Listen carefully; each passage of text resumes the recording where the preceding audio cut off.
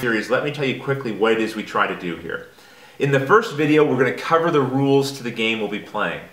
In the second video, we're going to show you how you would set up your first game. And then the rest of the videos are dedicated to actually watching the game played. Our hope here is that by watching it played, you'll be able to determine for yourself whether or not this game would be a good fit for you or your gaming group. I recognize there's already a great selection of videos dedicated to reviews for games.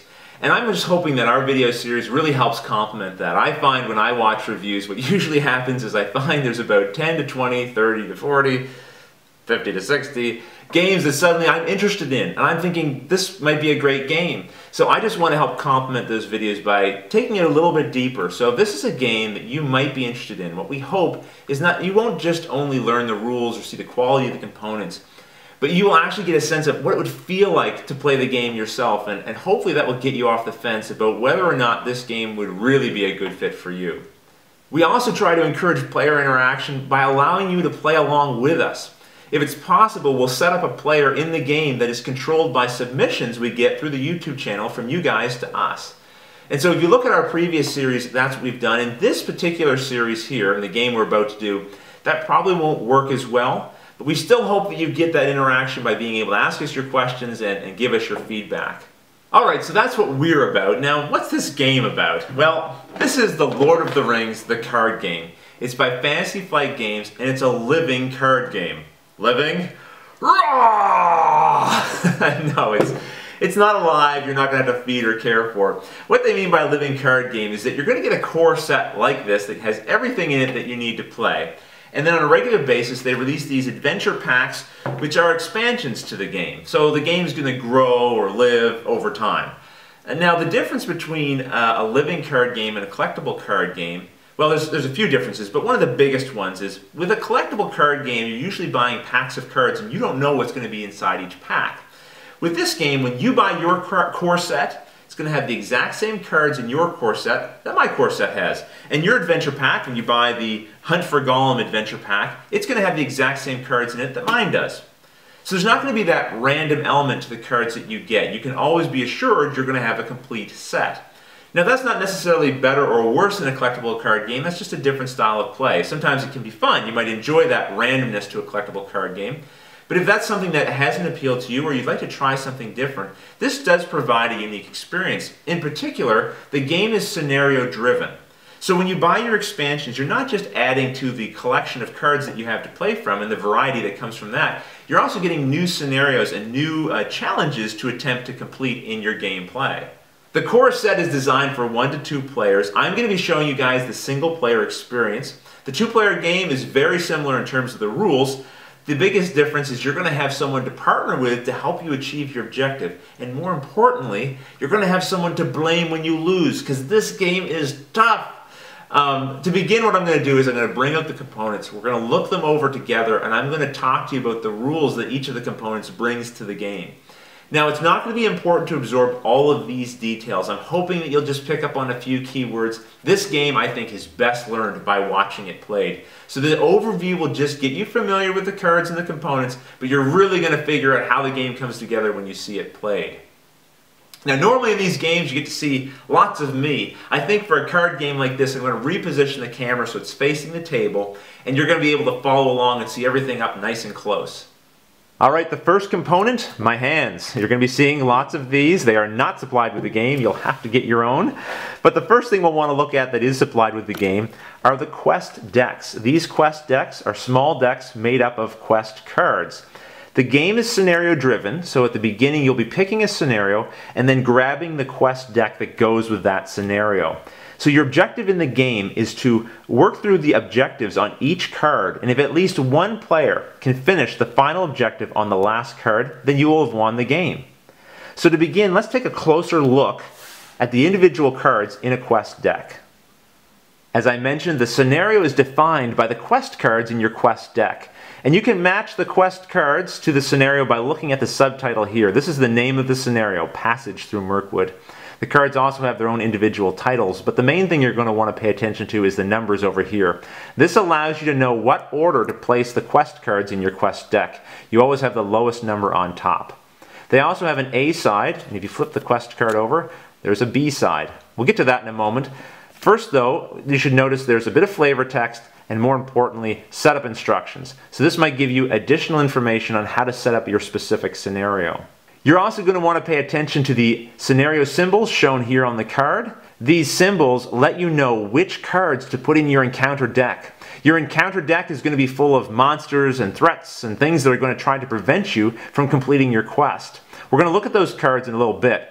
But you should know that your game comes with a variety of encounter cards and you don't use all of them for each scenario. You only use the encounter cards that match the symbols here. Once you've used this first card to create your encounter deck and set up your game, you're going to end up flipping it over, and that's when the quest is really going to begin. You're going to get a little bit of more flavor text, but then you're going to want to pay attention to this number here. These are known as quest points, and in order to be able to complete this stage of the quest, you're going to have to place a number of quest tokens on the card in the amount that is shown here. So once you get 8 of these progress tokens on the card, then you will have completed this stage of the quest. You'll be able to discard this quest card and move on to card number 2. We'll talk more about how you get progress tokens on the card, but that's enough of an overview of this card that we can go on to the next component. These are the wicked and horrible encounter cards. Trust me, you will grow to respect and fear them as you learn to play this game. I've organized them here into different piles based on their encounter set icon. These are the icons that you find on the first card in your quest deck to help you know which of these piles to put together to form your encounter deck. The quest deck we looked at before would have been only made up of 3 of these different piles of cards. That's not even half of what's available in the box, so you can really get a sense of how much variety and how different each scenario could potentially be. Let's take a closer look at what kind of cards are in the encounter deck. Here I've taken the encounter cards that match the spider symbol and broken it down to the 3 main types of cards that appear in that series of encounter cards. There is one other kind of card, it's called the objective card, but we won't encounter that in our first scenario, so I'm not going to talk about that right now. These are the enemy cards. These represent the monsters and foes that are going to attack you and that you may have to attack and defeat on your way through your quest. These are location cards. They represent ominous threats, sometimes off in the distance that you must travel to in order to complete your quest. And these are treachery cards. Enemy cards and location cards come into play, and they're bad, but they're not always going to immediately affect you. Treachery cards are like instant effects that usually have a negative impact on your gameplay, and they happen and resolve right away. Before we move on to the next card type, I'd just like to show you a couple key things about enemy and location cards. Alright, let's look at this cute little fella, the King Spider. The first number I want to point you to is this one up here. It's the engagement cost. When enemies come into play, they aren't always immediately going to attack you. To find out if they're going to attack you during a turn, you have to look up here at the engagement cost. And depending on this number, it may or may not engage you during that turn. The number 2 here represents the threat strength of this enemy. When enemies aren't attacking you, they're representing a threat, which will slow down your progress on your quest. We'll look at how that works more later in the game. The number 3 here represents the attack strength of the character. When enemies are fighting you, you'll be comparing their attack strength against your defensive strength. The enemies also have a defense strength, and that's shown here. The King Spider has a defense strength of 1.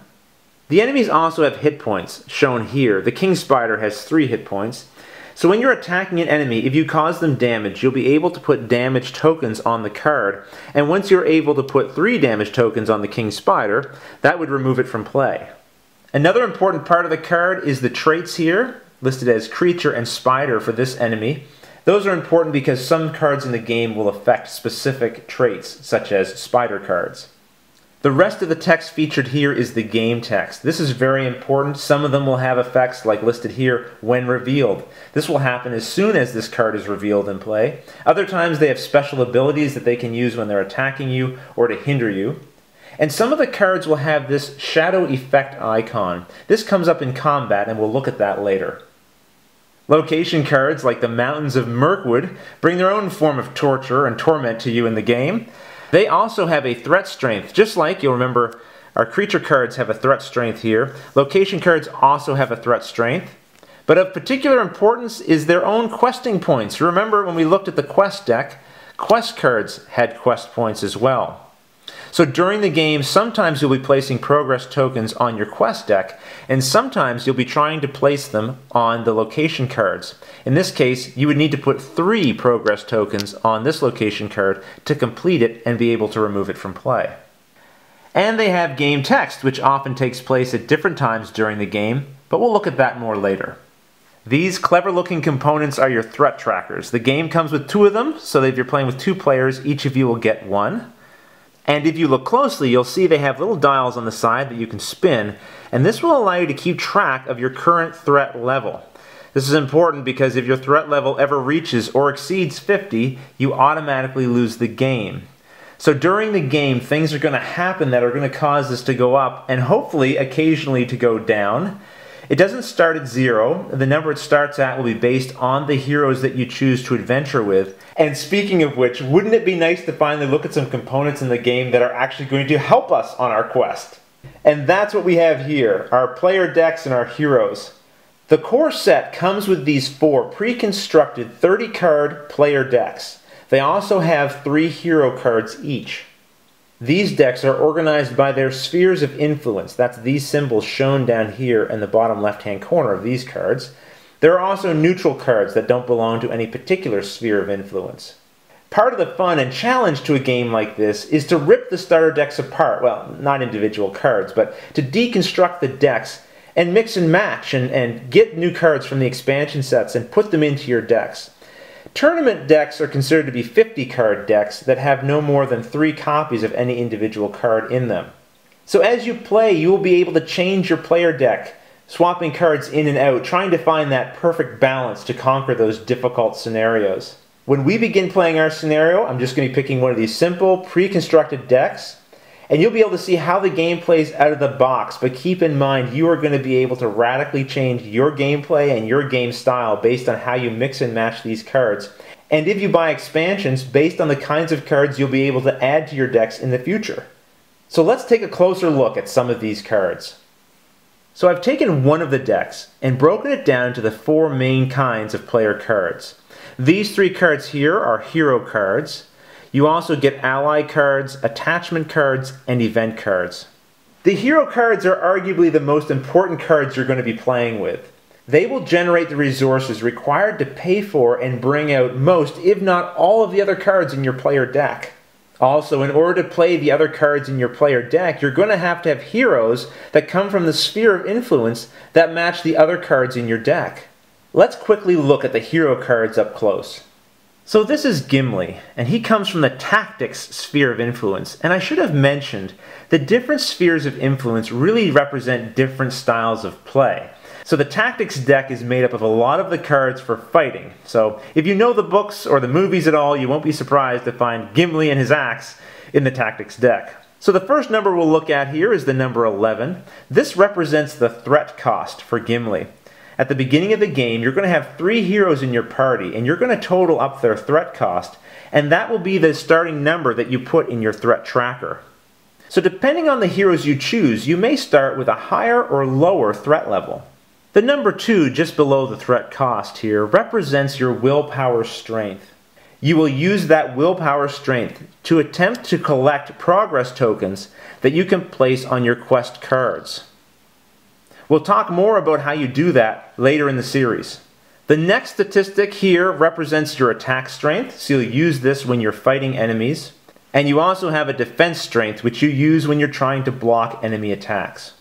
The last number here represents your hit points, and like enemies during the game, if you take damage, you will place damage tokens on your card, and once you have received 5 damage tokens, your hero will be eliminated from the game. Also, similar to enemy cards, you have traits listed here. Gimli is a dwarf, a noble, and a warrior. And you have game text. These are usually special benefits that you can take advantage of during the game. Also, during every turn, your heroes will generate 1 resource token each, which will go into a little resource pool. Unspent tokens remain so that in future turns you may be accumulating a nice little pile of resource tokens underneath your hero. Your heroes are always available to you right from the beginning of the game. The rest of the cards in your player deck are shuffled and placed face down. And during your turns you'll be able to draw new cards, and some of the cards you might draw are ally cards like these ones here. Ally cards function very much like heroes. They do not generate resource tokens, but they have similar kinds of statistics on them. They have a cost, which is shown here. You would use the resource tokens generated by your heroes to pay for these cards and put them into play. They also have a willpower strength, so you can use them on quests. They have an attack strength and defense for fighting, and they have hit points. They also have game traits and of course game text that allow them to do special abilities. You may also draw attachments from your player deck. These cards go directly on your characters, which could be heroes or other allies that you bring out, and it gives them a benefit of some kind. You'll notice that the costs of these different cards can vary quite a bit, so sometimes at the beginning of the game you won't have enough resource tokens to pay for these cards, and it'll be important for you to manage your resources effectively to be able to play the cards you want when you want to. Lastly, your player deck will also have event cards like these. These are cards that you can play during your turn or during other players' turns that usually give an instant benefit and then are discarded. Some cards you'll notice don't even have a cost. This card would not require you to spend any resource tokens to bring it into play. But you would need to pay attention to the sphere of influence on the card. If you did not have a hero in your party that matched this sphere of influence, then even though this card costs nothing, you would not be able to bring it into play. Some cards are also considered neutral. This is an ally card that does not belong to any specific sphere of influence. This means the Gandalf card can be played in any deck. As long as you can pay the cost of 5 resource tokens, it doesn't matter what sphere of influence your heroes are. And last we have the first player token. This only comes up in a 2-player game. It allows you to know who is going to be acting first during the round, and then at the end of that round you would pass the token over to the other player, and then that person would get to act first during the subsequent round. Alright, that's all the components in the core set. If I have succeeded, then at this point you should have no idea how to play the game.